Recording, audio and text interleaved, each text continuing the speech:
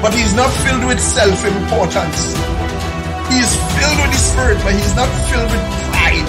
He's filled with the Spirit. He knows he is different from them, but he still goes to the same church with them.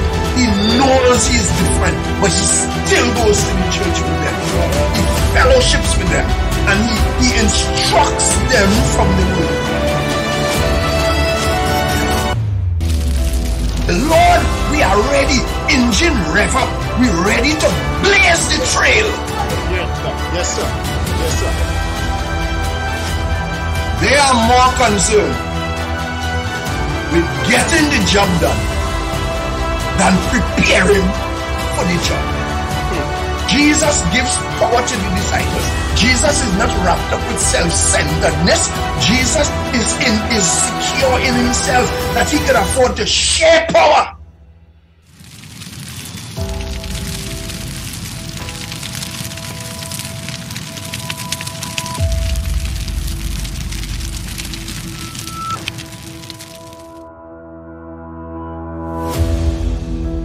Happy Sabbath, everyone.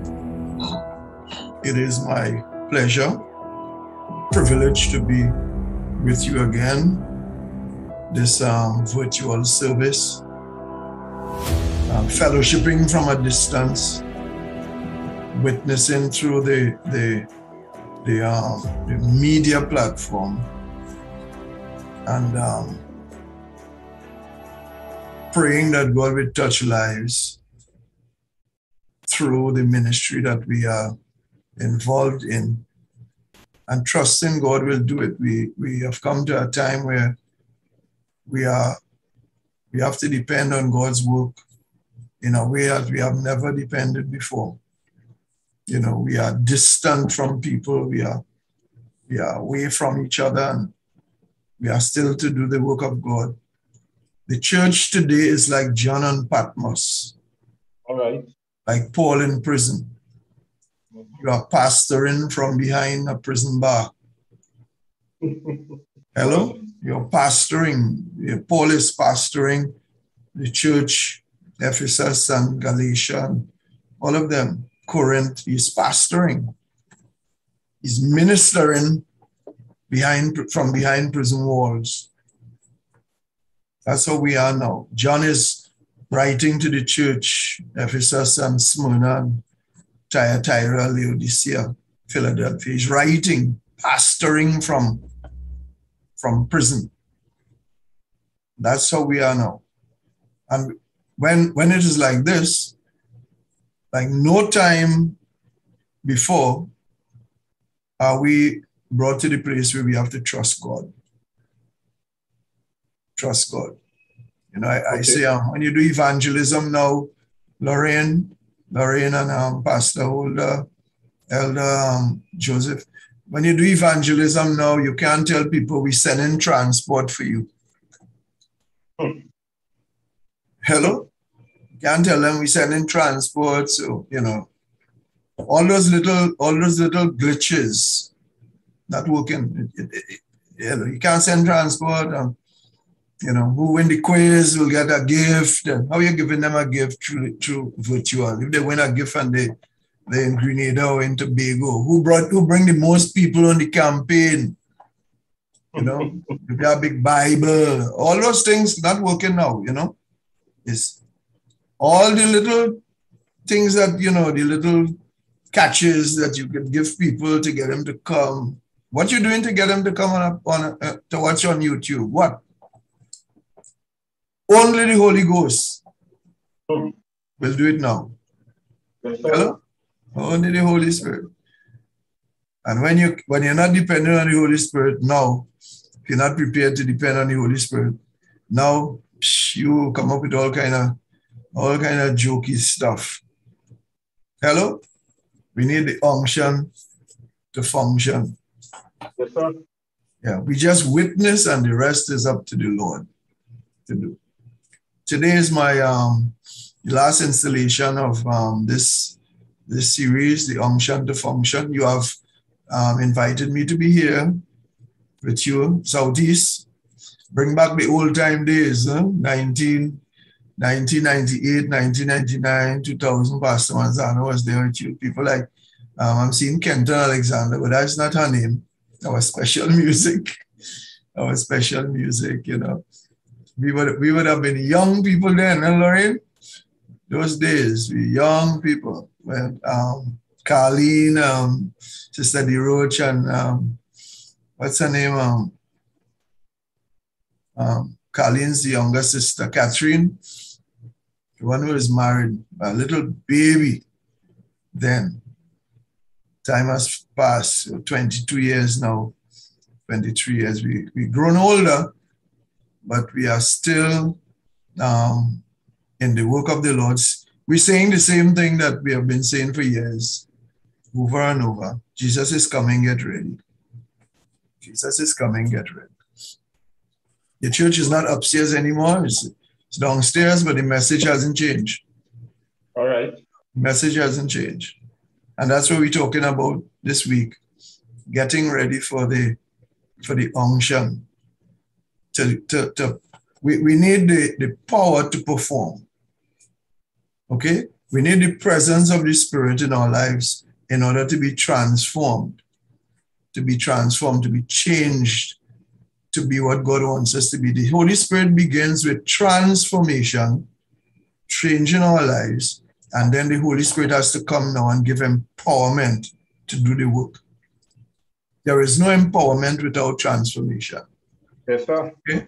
And you don't get empowerment before transformation. You have to be transformed and then empowered.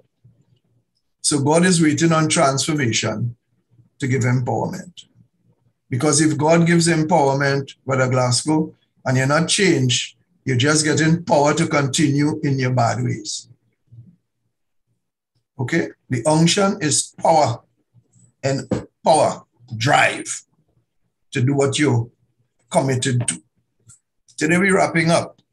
I'm going to read a passage of scripture in your hearing, and then we will look at the message of it. I trust that this week you would have been your mind illuminated. The first thing, confronted with God's word and God's will, and your mind is, you see things and you understand things in a way that challenges you to change. And let me tell you something, nobody is going to the kingdom because they're informed. Information is not going to get you there. It is transformation. Okay? So the information that you get is supposed to bring you to the place where you are transformed. Heaven is for changed people, not people who know. Knowing is not enough, people. You know, your mind is informed and your heart must be changed. Okay? Must be changed. So at the end of this week and during this week, we're praying for transformation and that God will continue to work in our lives to bring us to the place where we are what God wants us to be so that we can do what God wants us to do. Okay? Acts chapter 1, I'm going to read Acts chapter 1, a portion of scripture, all the way down to 2:4. I'm going to skip some verses. I'm going to read from verse 6 for you to get the entire pericope. Sometimes we preach and we quote and all of that, and we take it for granted that people know, and some people don't know. I am sure there are so many individuals who did not know in John chapter 20, Jesus breathed on the disciples and said, receive the Holy Ghost, and he was giving them Holy Spirit power there. Many people probably didn't know that, but it's in your Bible. The reason why they had to wait till Pentecost is because they were not opening up and settling down and getting ready for the Holy Spirit. But he breathed on them, said, receive the Holy Spirit on the day of resurrection. Yes, sir. 50 days it took them to get ready. And he spent 40 with them, talking to them. And up to the day he ascended, the Bible said, many doubted. So they had to take 10 more days to get their act together. Acts chapter 1 and verse 6, I'm reading. Please follow me. It's the last message we hear for this time. When they therefore were come together, they asked him, saying, Master, Lord, will you at this time restore again the kingdom of Israel. We're going back. He said unto them, it is not for you to know the times or the seasons which the Father had put in his own power. This is God's business. Yes, but sir. you will receive power after the Holy Ghost is come upon you, and you shall be witnesses unto me, both in Jerusalem, in all Judea, in Samaria, unto the utmost parts of the earth. Yes. And when he had spoken these things, while they beheld, while they were looking, he was taken up, and a cloud received him out of their sight. Okay. So Jesus cannot be seen anymore. Cannot be seen, that's right. And while they looked steadfastly towards heaven as he went up, let me finish this reading the text, please. When he went up, behold, two men stood by them in white apparel, which also said, Ye men of Galilee, why stand ye gazing up into heaven? Why are you looking up into heaven? He's gone.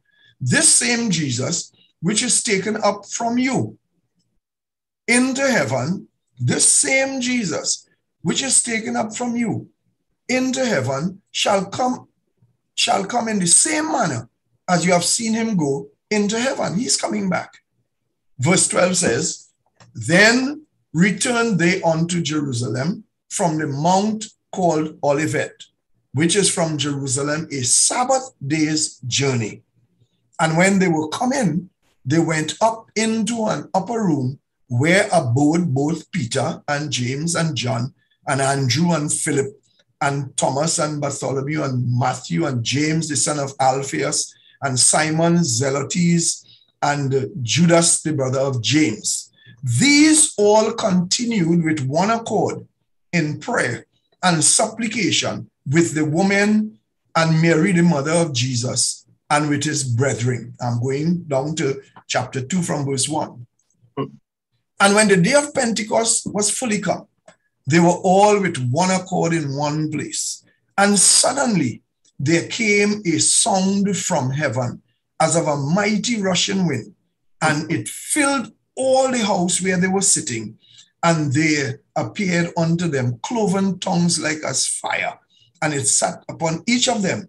And they were all filled with the Holy Ghost and began to speak with other tongues as the Spirit gave them utterance. Praise the Lord.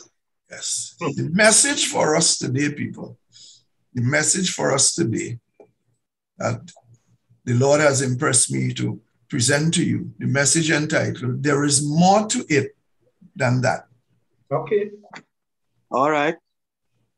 There is more to it than that. Yes, sir. Father in heaven, as we get into the word, we pray that you would bless us with understanding and help us, Lord, that we are not just hearers of the word, but doers of the word as we submit to you and your Spirit transform our hearts, transform our lives, and use us as instruments of your will, we pray. In Jesus' name, amen. Amen. I know that this week I would have said some very, very potent things, some pointed things, some serious things, some challenging things to us. I know that. Very clear statements from the Word of God. We don't live in a time where we can be getting motivational speeches from people. You know, this time we don't need that. We need the straight word of God to bring us into the place where we can get our lives prepared for the next move. We are living in a time where we have to do, Ellen White says, we have to do more in a shorter time than what we had before. Yes. Paul says it like this: we need to redeem the time, so that we have to pull back time that we lost, because we have so much to do. You know, ladies, you may know, sometimes you have so many things to do in one day. Right now, Christianity, our Christian life, we have to multitask. We have to multitask, people, to catch up with the amount of time that we lost.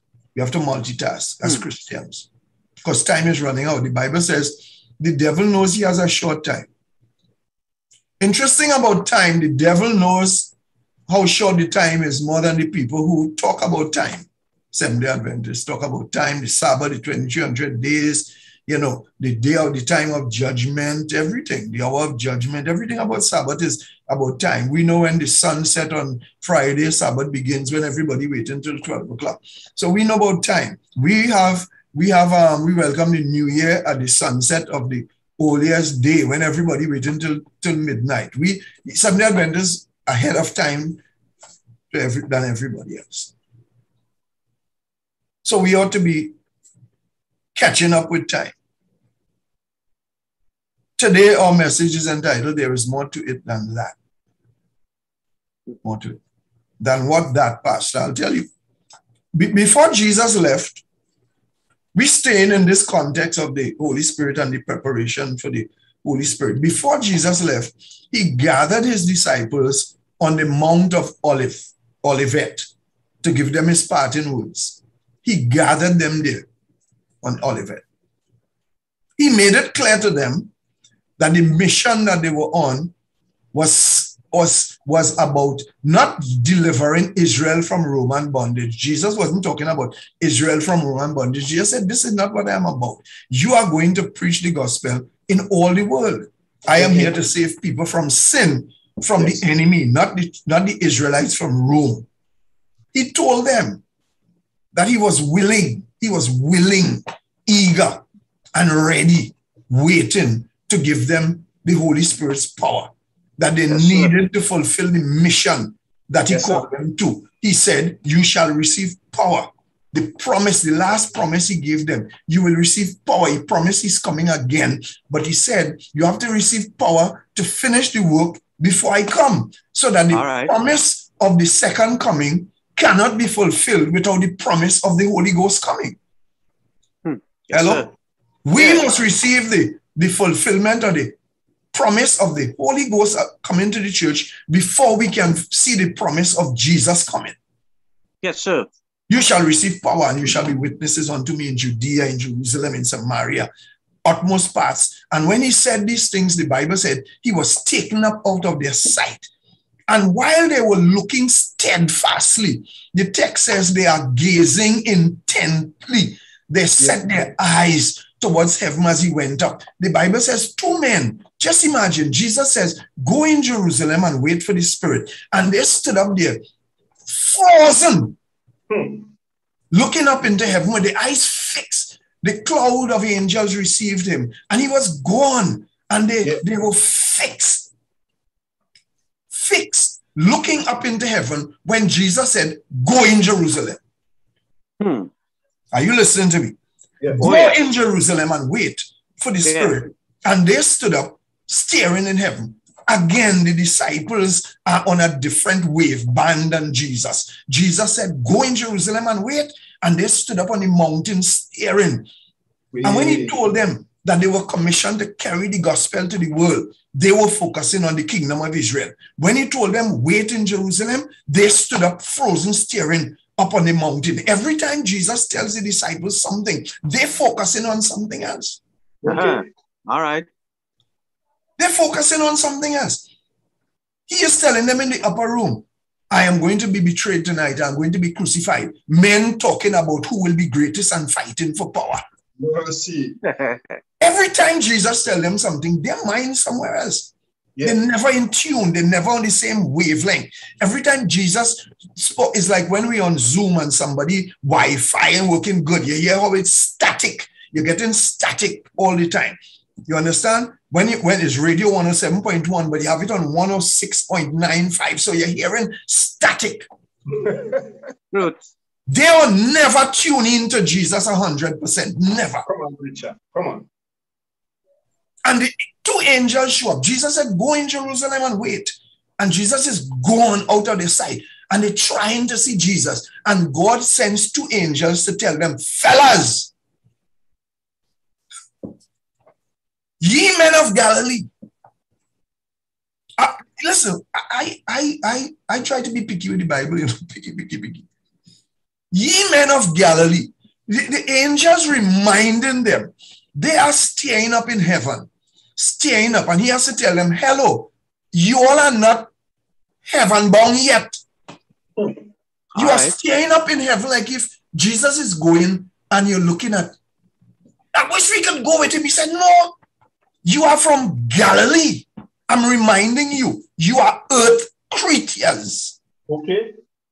Jesus is heaven bound because he was heaven sent.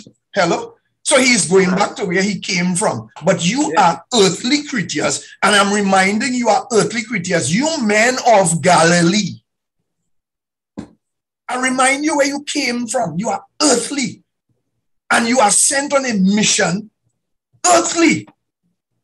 You staring up in heaven won't bring him back. Neither will it get you there. Hello? Yeah. You can stare how much you want. Jesus is not coming back by you staring up into heaven. And you can't get the work done staying here. If you're so eager to get him back, if you're so eager, you see him go on you, so wishing that he would come back, then get on your job. Okay. All right. Hello? Yeah. Okay. If you're so eager to see him come back, do what he says and get a step in. You men of Galilee, don't just stand here looking up in heaven and forget what you are supposed to be doing on earth. And don't get so wrapped up with what you're doing on earth that you forget he's coming again from heaven. Amen. The same Jesus which is taken up in heaven shall come in like manner as you see him go. So get about your business. God, listen, Jesus told them, go in Jerusalem and wait for the Spirit. And Jesus is gone, and God has to send 2 army men, 2 royal guards from heaven, 2 generals. Get a step in. Yes, sir. Get down in the barracks and wait. Get about your business. Go down from this mountain and go again in Jerusalem. Go and wait for the power. The Bible says, then they returned unto Jerusalem from the Mount of Olivet, which was from Jerusalem a Sabbath day's journey. Brethren, you see this Bible? You see this Bible? This Bible is strong. Listen to what Luke says. Luke says that they had to walk from the mountain of Olivet back to Jerusalem, which is a Sabbath day's journey.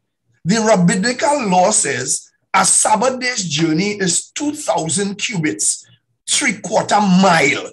You could only walk 3/4 of a mile on the Sabbath. Anything longer than that, you're breaking the Sabbath. So listen, they had to walk from the Mount of Olivet down to Jerusalem for 3/4 mile.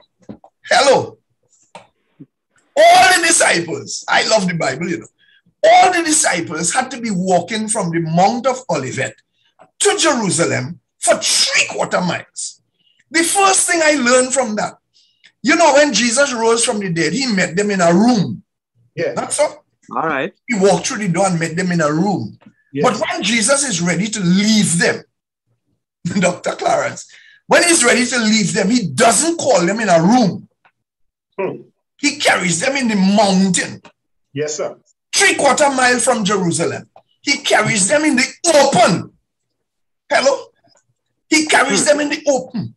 He carries them on a mountain. And these guys have to walk 3/4 mile in the open to get back to Jerusalem. They have to walk where people will see them. They have to be in the open. Jesus took them out of the comfort zone. These guys hiding in house because they're frightened. These guys hiding in room because they're scared. Jesus said, let me tell you something. If you're going to represent me, the first thing you have to do is get out of that fear complex. Yeah. Jesus carried them on a mountain and tell them, walk back to Jerusalem. Walk in the open. Everybody must see you. Everybody you know, and everybody know you. They know you are my disciples. You cannot represent me hiding in a house. I'll carry you out in the open, out in a mountain. Walk back to town.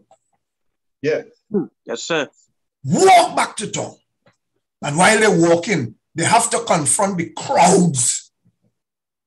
They have to confront the crowds, and Jesus is letting us know, hello, you want to lock up in a church, you want to lock up in a house, you want to lock up inside to represent me? Jesus said, listen, when you're representing me, I'll take you out in the open, because you cannot represent heaven with fear. Yes. The same disciples who ran the night when they took Jesus, and every man running because they frightened everybody inside of the house for fear of the Jews. Jesus carried them on a mountain and told them, he left them there. Hello? Yes, sir. He left them on the mountain and All right. gone. Preach. And they frozen on the mountain.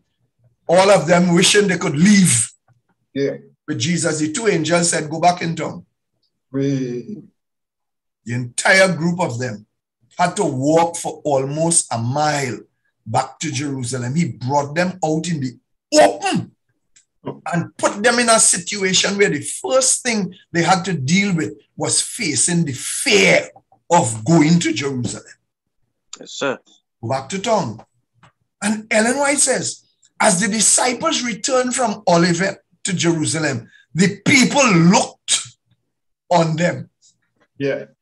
Expecting to see their faces, expression of sorrow, confusion, and defeat. But they saw gladness and triumph. The disciples did not now mourn over disappointed hopes. They were not mourning. They were coming down from the mountain. And Jesus is telling them, you have to deal with this thing. Yes, sir. Yes, sir. All right. They have to deal with it. They had seen the Savior, and the parting promise echoed in their mind. They're listening to Jesus now. You shall receive power. You shall receive power. And all of them coming down from the mountain, and the crowds all around them. Look at them. The master was killed. Huh?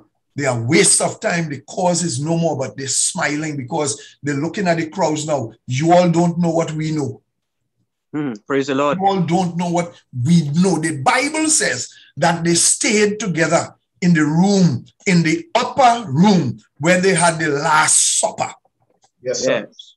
They went back to the upper room and they met with the disciples. And I believe that while they were there, and Ellen White expounds on it, they reflected on the things that Jesus had told them. Yes. They reflected on the fact that they all deserted Jesus on that fateful night. Everybody ran.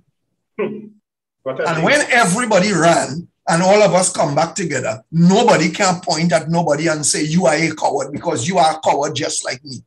Mercy. A bunch of failures. A bunch of failures. Everybody's shame. They would have reflected on the fact that they all deserted Jesus. Even boastful Peter broke under pressure. They must have reflected on Jesus's prayer in John 17. He wanted them to be united in one. Remember what he said? Remember what he said? Luke says, listen people, Luke says, this Bible is sweet. The women were in the upper room with them. Yes. Luke said this. Let me read for you the text. I love it. And they all continued, Acts 1:14, in one accord in prayer and supplication with the woman, Mary, the mother of Jesus, and with his brethren. Jesus had brothers who didn't accept him earlier. Jesus had brothers who didn't accept him earlier. But now the brothers are there. We're going somewhere, people. They are there with the woman and with Jesus's brethren. A bunch of guys who all forsake Jesus in the upper room. Hello? Yes. Jesus's siblings in the upper room. All of them missing Jesus. All All right. Mary is there. Mary Magdalene is there. Are you with me? Yes, sir. Yes. All of them there. Right. 120 of them is there. In that room. Now, in Jewish culture, women were not allowed in the section of the temple or the synagogue with the men. All right. All right. Like the Muslim. In the Jewish culture, the women were by themselves, the men by themselves, and then there is a next section for Gentiles. Okay. They were levels. The men would go in and the women behind and the Gentiles outside. The women were not allowed. In the Last Supper, the women were not there. There were only 12 disciples in the Last Supper. Come on, people. Yes. Yes. We are going to Pentecost. We are going to Pentecost. But on the day leading up to Pentecost, 10 days before Pentecost, the Bible says all the disciples are there, the women are there, and Jesus' brethren there. In the upper room on that day, listen, brethren, there is no discrimination in that upper room.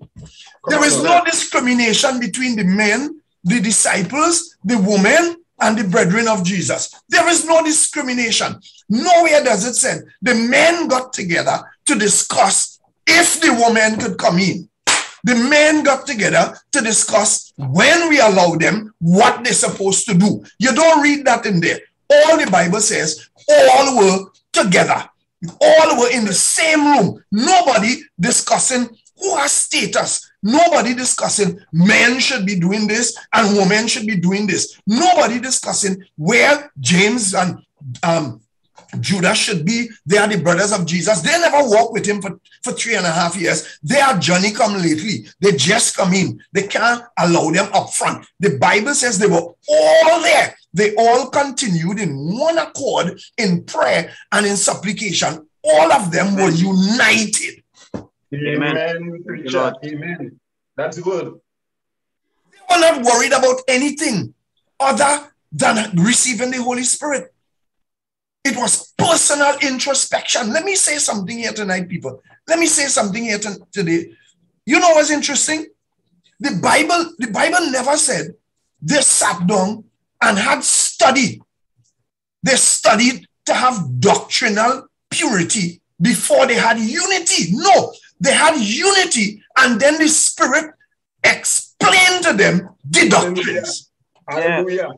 They were not studying to make sure we all have the same understanding of a text. No, they were studying that we all united in one accord. Whatever you believe and whatever I believe, we're not focusing on that. What we're focusing on is loving each other and getting our lives together to receive the Holy Spirit. When the Spirit comes, He will teach us. Amen. Come on, people. Yes, sir. It's the Holy Spirit that came. It's after Pentecost. You have all the epistles. After Pentecost, you have John writing. After Pentecost, you have Paul writing. After Pentecost, you have Peter writing. After Pentecost, you have James writing. After Pentecost, these guys are writing things to help the church understand doctrine. You could never have pure doctrine and proper understanding without Spirit.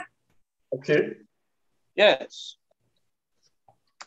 One thing they're focusing on is having their lives submitted to God. Put aside the strife, put aside the hatred. Whatever you understand about this is, I'm not focusing on that. I am focusing on let us come together under God and God will teach us. Yes, preacher. Yes, sir. That's the truth. What we're looking for is to have unity based on what we believe. But God said, when I give you unity, you will know what to believe. Yes, sir. Yes, sir. Yes. Ellen White writes, as the disciples waited for the fulfillment of the promise, they humbled their hearts in true repentance. That's what's going on. Repentance and confess their unbelief as they called to remembrance the words of Christ had spoken to them before his death. That is where they're thinking about. He died for me. They understood more fully their meaning. It is repentance and confession that brings us to the place of understanding. Praise the Lord. You cannot have understanding of Christ if you're not repentant. You can't have understanding of what Christ taught. If you're arrogant, you cannot have understanding of what Christ taught if you feel what you know is more than everybody else. No. Okay. As they determine that so far as possible, They would atone for their unbelief by bravely confessing him before the world. We put in the cart before the horse. We want to understand all the doctrines, and we believe then we get the Holy Spirit. Come on. Yeah. As the disciples waited for the fulfillment of the promise, they confessed their unbelief. The disciples prayed with intense earnestness for a fitness to meet men and in their daily intercourse to speak words that would lead sinners to Christ. All they concern with is salvation, putting away all differences, all desire for supremacy. They came together in Christian fellowship. Those fellas were in the upper room with the ladies. Nobody studying about position. Nobody studying about office. Nobody studying about anything. Nobody studying about departmental leadership. Nobody studying about that. All they're studying is about, hello, Lord, cleanse me, fit me, make me a servant of your hands. That's all. Yes. Amen. Amen. Lord. Yes, that's all. Yes. Lord, prepare me to be a sanctuary. That's all. Nobody's studying. Well, after we get the Holy Ghost, I go be the leader. Nobody's studying that.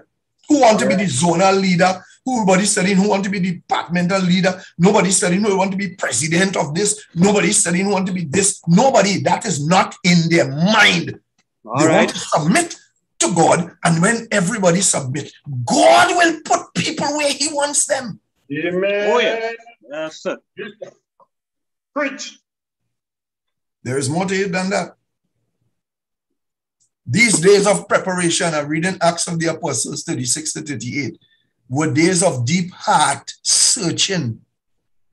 The disciples felt their spiritual need and cried to the Lord for the holy unction that was to fit them for the work of soul saving. They did not ask for a blessing for themselves merely. They were weighed with the burden of salvation of souls. These people in this room, and all they're thinking about, people outside dying without Jesus, and Jesus chose us to carry the message. We want to be ready to carry the message. That's all they're thinking about. Yes, sir. Yeah. That's all. And when the day of Pentecost was fully come, they were all together in one accord, in one place. And suddenly there came a sound from heaven as of a rushing mighty wind and filled the house. Praise the Lord. When the day of Pentecost were fully come, they were all together in one accord, in one place. When the day of Pentecost was fully come, they were all in one accord, in one place. Brethren, you may have a challenge understanding what the Bible is saying, and you might have take issue with what Pastor Manzano is going to say. Preach. But as far as the Bible is concerned, the Holy Spirit did not come when they were in a Bible study. All right. The Holy Spirit did not come on them when they were studying the Bible. The Holy Spirit didn't come when they were studying the sanctuary. The Holy Spirit didn't come when they were in a board meeting. Come on now. The Holy Spirit didn't come when they were having a business meeting. The Holy Spirit didn't come when they were having a prayer walk. All right. The Holy Spirit didn't come in a conference session. The Holy Spirit didn't come in a zonal personal ministries convention. The Holy Spirit didn't come when they were having an ordination service for pastors, for elders, or deacon. It didn't come in an ordination service. The Holy Spirit didn't fall when they were doing welfare work. The Holy Spirit didn't come when they were having an open air service. You know when the Holy Spirit came? When they were all in one accord. Amen. Yes, sir. Never came on them. Talk to me. While they were out on the field. Never came. Yeah. And they were discussing a doctrinal issue. Clearing up whether or not Jesus is the high priest in heaven. If there's really a high priest, what is the judgment? If there is a judgment, and the state of the dead and all of that. It didn't come in a crusade. My God. Hello? The Holy Spirit didn't fall on them in a crusade. All right. The Holy Spirit came and then they had the crusade. Right. Oh, yes. Big point. Hello? Read it in your Bible. Luke is writing. They were all in one accord. They were bonded together. And the Bible says they were in one accord, means they were united.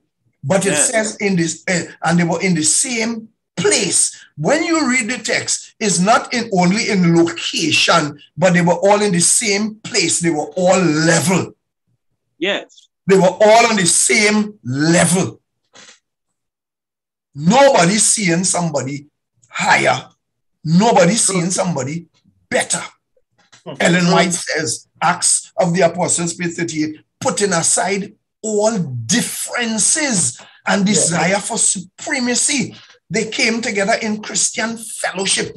Everybody in that room looking at each other as an equal, the men and the women. The Bible puts it there. Luke says, you know why Luke said the men and the women also? He put the woman in there because Luke is the writer to the Gentiles, and Luke is writing to show Jesus treats everybody with impartiality because he's writing to Theophilus for Theophilus to understand Jesus accepts the Gentiles. So if Jesus accepts the Gentiles as equal heir as the Jews, why it is he will have a problem to have a Jewish woman under a Jewish man?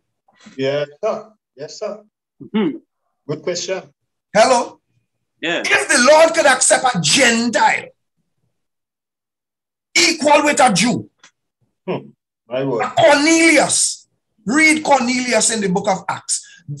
Jesus wants to let these people know, Peter, who's struggling with going to the Gentile house. The Gentiles got the Holy Spirit before they were baptized. Go read your Bible. God wants to make a statement to rub it in. He gave the Gentiles the Holy Ghost before they were baptized. Now, the Holy Spirit, and Peter had to tell the Jews, he said, listen, but they received the Holy Spirit, the same Spirit as us. God has given the Holy Spirit, the Gentiles, the Holy Spirit that he gave to the Jew. So Gentiles and Jew on the same level with God. If God says Gentiles and Jew on the same level, Luke is bringing it to pass to say, listen, if Gentiles and Jew could be on the same level, then why can't the man and the woman be on the same level? Come on now. Come on now.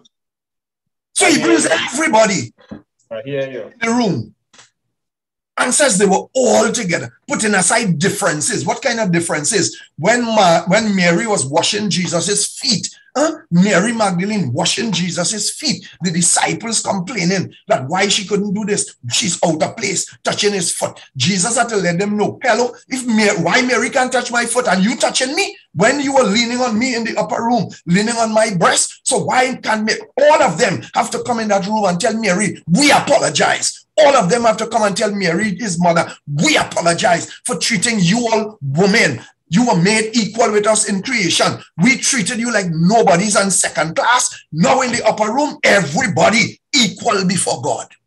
Yes, sir. Yes, sir. And when the Holy Ghost come, it wasn't a bigger cloven fire on top Peter's head and a smaller one on Mary. All of them same. All of them preached in tongues. Word. All of them. Put aside the differences. The Bible says the Holy Ghost came upon all of them. The women were filled with the Holy Ghost. The women were filled with the Holy Ghost on Pentecost Day. The brothers of Jesus who were not following him for 3.5 years, they had Holy Ghost too. They had to come together. Yeah. Amen. Only then they got the unction to function. Okay. Only then. Only then. All united on the same level. But we need to ask ourselves, people, why is God so interested in getting all the disciples united in one accord for the Holy Spirit? Question. I'm going to take off my coat a little bit here. It's getting kind of hot in here. Yeah, take it off. Give me a second. Good one up. Oh, yes. Take it off. Loose yourself, man. Drink some water too. Drink some water. Praise the Lord. Why is it? Come on. We're going somewhere. Mm-hmm. Yes. Church, we're going somewhere. Why is it that Jesus has to tell the 120 disciples, go and wait for the Holy Spirit? Why is it he has to be praying that they all may be one? Why is it that Jesus tells them, stay in Jerusalem? Why is it that all of them have to go to the upper room and put aside the differences before Holy Ghost could come? Why? Why doesn't God pour the Holy Spirit on individuals? Why it is they have to come together as a group, as a body?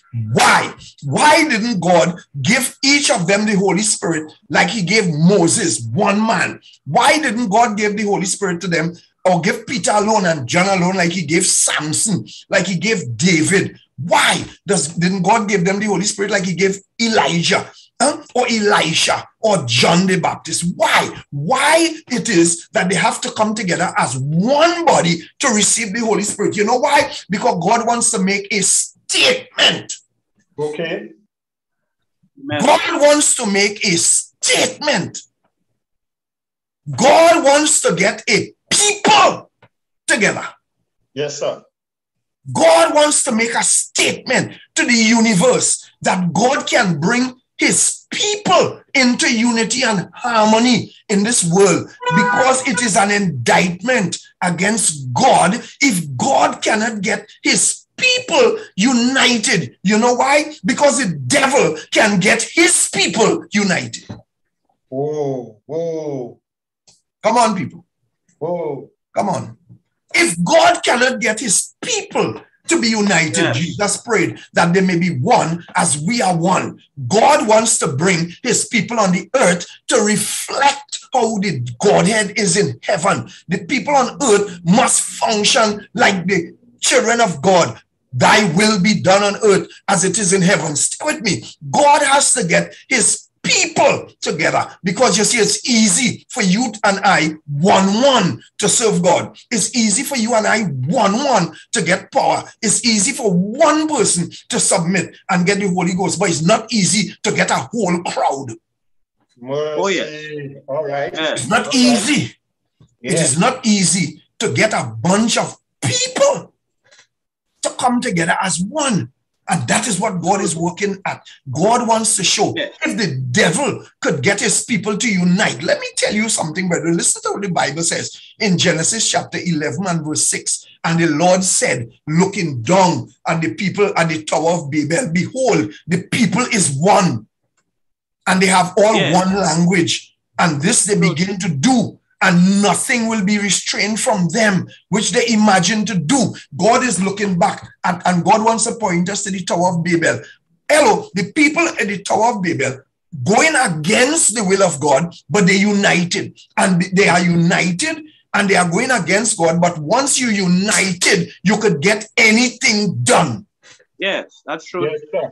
Yes, sir. You could get anything done once you're united. God said the people in the Tower of Babel, they were going to build a tower, and God had to come down to stop them, confuse them, to stop them. Anything they imagine to do, they can do it as one people. Now, if Satan, who is the author of confusion, stay with me. Yes. If the author of confusion can get his followers to unite, All right. the Tower of Babel. If a president could stand up in front of Mike and tell people they stole the election, a president, a man, over and over, they stole this election, we going down to the capital, and he could get thousands of people to go down there and mash down the doors and mash up the place and get in there to lynch the vice president and lynch Lewinsky. Listen to me. If a mortal man could get these people to do what he wants, to unite, a whole mob go down to the Capitol on January 6th and storm the capital. They're not afraid of police. They're not afraid of army. They're not afraid of anybody. A man could get them to do that. How can't God get his people? Okay. Right. Okay. All You see, right. there is more to it Yes. than what we think. God said, I am the Father, the Son, and the Holy Ghost are one. God is one.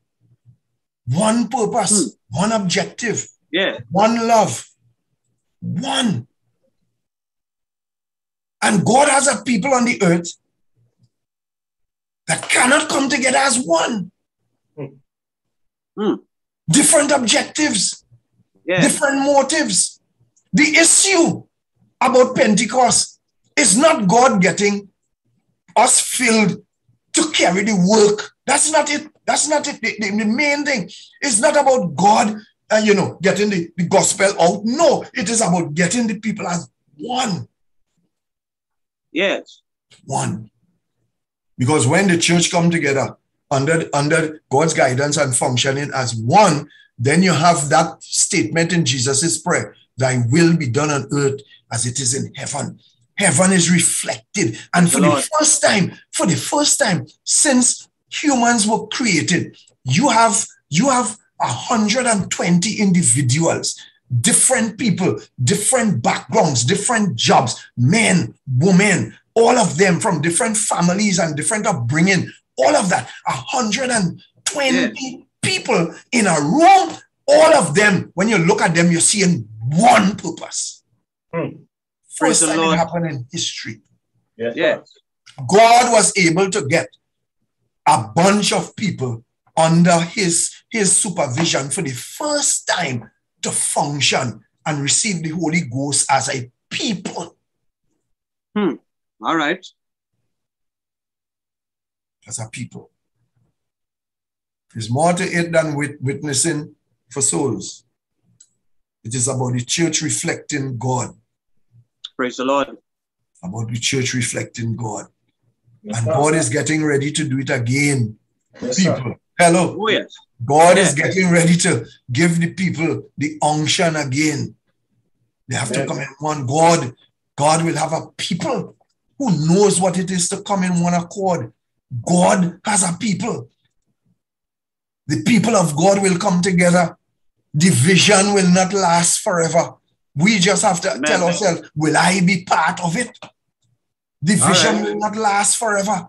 Jesus will see his people come together and receive the Holy Ghost people. That is a promise. Joel said in the book of Joel, chapter 2, and it shall come to pass, it is coming. Yes, sir. It's coming that I will pour out my spirit upon all flesh. And your sons and your daughters, God is making this statement again, like the men and the women were in the room. Your sons and your daughters shall prophesy. And God is not into generational gap. This nonsense that young people, they want to sing that song from the older group, and the older people have a problem with it. God will knock out generational gap. Everybody will sing in the same song. Are you listening to me? Everybody. And this nonsense with young people, they don't want to sing this. They only want praise and worship and praise and worship and, nobody greater, nobody greater, nobody greater. That nonsense. Everybody will be singing the same songs of Zion. Preach. There is no generational gap in the church of God. God doesn't know about generational gap, and he doesn't know about gender bias. Come on now. Come on now. Doesn't exist in the kingdom. Shall come to pass, I will pour out my flesh, and the sons and daughters shall prophesy. God said, I'll have your sons preaching and your daughters preaching, and I'll have your young men dreaming dreams, and your young men, your old men dreaming dreams, and your young men seeing visions. The old men and the young men will be sitting together talking about what God showed them. Amen. All in one accord. And until we come to that, no Holy Ghost coming. No Holy Ghost coming. AY is for everybody. Yes. Oh, yes. Everybody. It's the youth carrying it on, but it's for everybody. Yes. And anytime there is this division, you cannot have a spirit of unity coming upon us with a divided family. Amen. Come on, people. Yes. I'll pour out my spirit on all, male and female, old and young. Come on, no age, no gender, yes. None. That is human. That is demonic. That is demonic. God told Adam and Eve, when you go to the creation, read it in the Bible. He made them male and female. And he said unto them, have dominion, them, both of them, equals in creation. And when Christ comes, he restores what salvation is, what redemption is, putting back things in the perspective that it was before. We have different roles, we have different functions, but we are equal in God's sight. Amen. Amen. Somebody has to get this. God will realize his dream. The church must come in one accord. Must come in one accord. And it will come before the end. We just have to ask ourselves, will I be there? Revelation 18, Joel said it. It's a promise. Revelation says it is fulfilled. After these things, I saw another angel come down from heaven, having great power. This is the church under the latter rain. And the earth was lighted up with his glory. And he cried with a strong voice, Babylon the Great is fallen.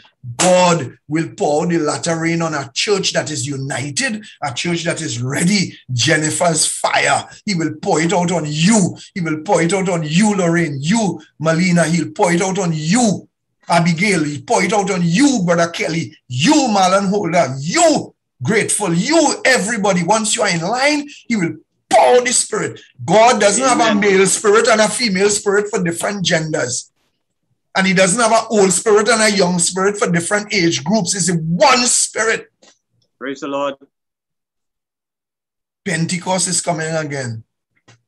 Brother Bevan, Pentecost is coming again. Yes. And it is coming for the people who are united and ready. Yes. There's a glorious day coming. And we need to get ourselves in order. It is Praise not just for preaching the gospel. There is more to it than that. God wants to make a statement. He wants to make a statement that he could take a senior man born in one age and a young man born in a different generation. He could take a male who has one kind of temperament and a female with a different temperament. He could take an Indian and he could take a Negro and he could take a Chinese, the most impossible thing you could think about. He could take Douglas and he could take people from the Amazon and bring them all together. People who you like curry and somebody like pilau, somebody like basapshat and somebody like kalalu, everybody with different tastes, different upbringing, and bring them together. And when God is done, everybody's thinking the same way. Everybody has the same objective. Everybody has the same focus. Just as the Godhead. And they all may be one. John 17:21. Father, as you art in me and I in thee, that they also may be one in us, that the world may believe that you have sent me. Jesus said, you know, when the world will believe that this church is the true church, when the world see our people as one. Praise the Lord. In 2021, and nobody could believe the Seventh-day Adventist Church of God. Come on. Because you got some people quarreling about take the vaccine and some quarreling about the vaccine and this, and some people quarreling about this, and some people pelting that at the GC, and some people pelting that at this, and you one what? Yeah. Right now, just imagine. God's people divided over a vaccine. Hello? God's people divided over a vaccine. And everybody knows, the whole church knows, the vaccine is not the mark of the beast. Imagine that. Hello? The whole church knows, this is not the mark of the beast. And everybody divided.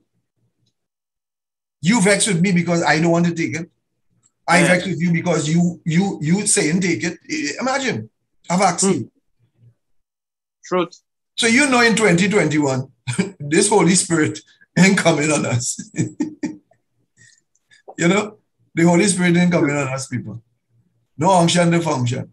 You know when the Holy Spirit come in, people? When you decide You took the vaccine, okay. I ain't taking the vaccine. I have concerns about the vaccine. No problem, I still love you. Hello? I still love Amen. you. Yes. Yes. I still love That's you. it. We're on the same page. Yeah. You not taking the vaccine? Okay, remember to wear your mask and remember to sanitize. Follow the protocol. I'll be praying that you don't get the COVID vaccine, the COVID. I'll be praying for you that Yeah. you don't get the virus. Because you know you could get the COVID and your life could be in danger. You're more likely to be you're in a high risk if you don't take the vaccine. But even though you don't take the vaccine, I ain't vexed with you. I ain't vexed with you. I love you still. I'll be praying that you don't get the virus. I'll be praying for you. I love you still. That's how it's supposed to be. You took the vaccine. Well, we're not sure if the vaccine really what they say it is, you know, because some people taking it and dying. I pray for you that you take the vaccine and you don't die. While you pray for me, I pray for you. So you take it, I'll be praying for you. I not taking it, we praying for each other. But we have to remember we're on the same mission. That is when we will have the Holy Spirit. Amen. I'm talking to somebody. Oh, yes. Yes. Because listen to me, listen to what I realize. The COVID could kill you and the vaccine could kill you too. Oh, yes. That is truth. Yes. Hello. Yeah. Hello, COVID killing people. And the vaccine killing some people. Because the body not handling it. They have complications. So why don't the people who taking the vaccine, right, pray for the people who not taking it? And the people who not taking it, pray for them who taking it, because both of us lives at risk. Oh, yes. Yes. See, when we love each other and we come in unity, the Spirit will teach us how to behave. Teach us how to behave. Am I making sense to somebody? Oh, yes. Yes. It's love. God is love. God is love. Yes. That's it. It's more than about witnessing, people. More than about witnessing. The day of Pentecost is more than about witnessing. Witnessing is the result. It's more than about preaching. The preaching came after. It's more than about winning souls. The 3,000 were baptized after. It is about, and when the day of Pentecost will come, they were all together in one accord. In one place. Jesus was telling them, stay with me. Jesus was telling them, the preaching is for the world. They did not get the Holy Spirit to benefit them. Take that. The Holy Spirit didn't come to benefit them. The Holy Spirit came upon them to preach to people. Oh, yes. Praise the Lord. Listen, on the day of Pentecost, when they were all together in one accord, the Lord could have translated every one of them to heaven right there. Truth. Yes. He could have brought every one of them up to the kingdom, like Jesus ascended. They were in one accord, they were united, they were fit for heaven. And because they were fit, they were able to receive the Holy Spirit, not for them. It was not for them. It was to preach to the world. And you shall receive power when the Holy Spirit is come upon you. For what? To witness to the world. Yes. The unction to function comes after the one accord. Yeah. And when we are in one accord, we are reflecting the life of heaven. The life of heaven. That is what it's about. So, brethren, when God says, be prepared to receive the unction, it is more than preaching and witnessing. That is for the world. Lord. It is about bringing God's people to the place where they reflect heaven. Yes. Praise the Lord. When you reflect heaven, you can represent heaven. There is more to it than that.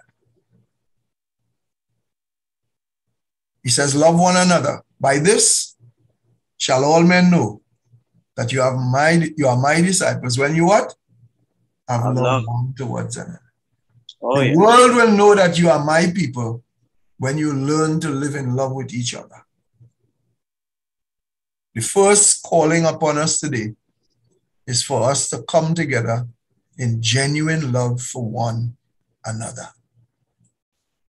Yes, sir. When that comes, God will give us the Holy Spirit to work for souls. Praise the Lord. Genuine love for one another. May the Lord bless you. May the Lord keep you. May the Lord bring you to the place as you submit to Him, where you will understand that this work is not solo. Not solo. God can use us individually in our own space, in our own sphere. But the Holy Spirit outpouring is given to a people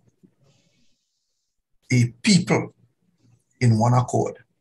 Amen. Pentecost is an example of how God works. Yes. We shall not receive the Holy Spirit if we are divided, if we are not interested in unity. If I am running about believing that God will pour the Holy Spirit on me because I am in accord with God, but I'm really not looking to come in accord with my brethren, that is a fallacy and a deception. God works with a body. Okay? A body. And your life can be a testimony to God's working, yes.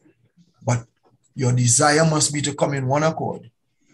And that is where God works. There is more to it than witnessing. It has to do with reflecting God in the earth. Let us reflect heaven. Let us reflect heaven as a people. The Father, the Word, and the Spirit, how God is a family. The angels of God function like family. God wants His church on earth to be the earthly representative of the family of heaven.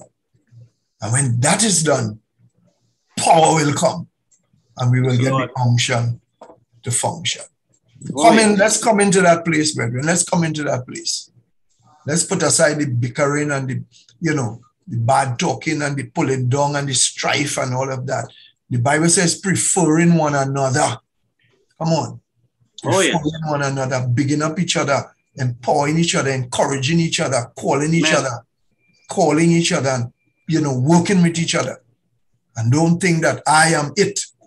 Yes. I am it. When you do that, God will bring us into that place and give us the power. May the Lord bless you and keep you and help you to understand what His will for us. More than witnessing, it is reflecting God in the earth. We pray in Jesus' name. Amen. Amen. Praise the Lord.